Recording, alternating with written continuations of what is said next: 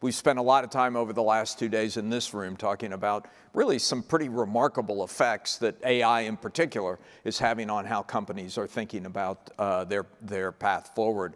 As an investor, how significant, and as an economic historian, how significant is this technology revolution? Oh, I think it's hugely significant, and I'm not just starting on it.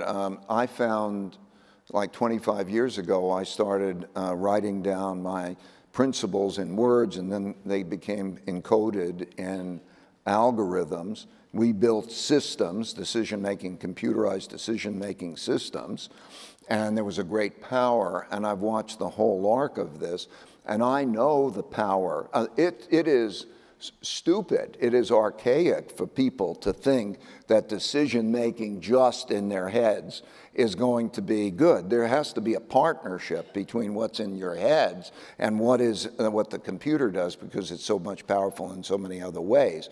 So I think it's part of the whole evolutionary process.